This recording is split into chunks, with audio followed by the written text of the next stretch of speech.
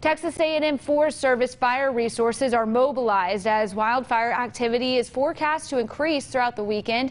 An abundance of extremely dry dormant grasses and intensifying drought may produce large wildfires that are difficult to control when exposed to periods of elevated to critical fire weather. Since Saturday, state and local resources have responded to 70 wildfires that burned more than 15,000 acres. Fully staffed task forces and additional suppression equipment are staged across the state, including in Burke Burnett and Childress.